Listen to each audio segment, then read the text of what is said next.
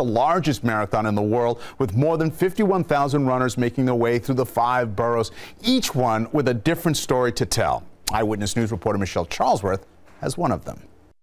I'm anxious, I'm a little bit nervous, but you know, when you start and you're going, all those thoughts and that anxiety just disappears. Stu Fisher is preparing to run the first marathon of his life at the age of 66. That alone is an inspiration, but what's truly remarkable, he's been running for less than 2 years.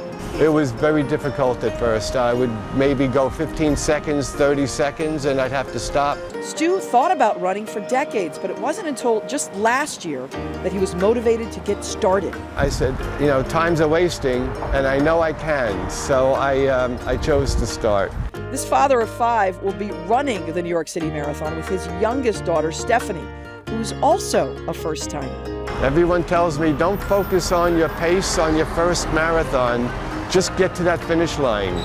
But I'm a little bit competitive, so I would like to make it less than 5 hours. If I did 4 hours, 59 minutes and 59 seconds, I would be elated. Stu wants to share his story to inspire other people his age to get up and get moving. I want others to know that you can start at any age. Just because you say you're older now and you missed a boat, there is no boat. It's a continuous train. You just jump on.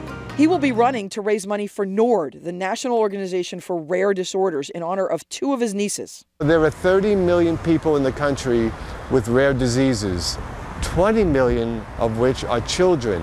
Each step Stu takes during the marathon will bring him closer to his goal of helping others. I'm ready to go and looking forward to having a ball.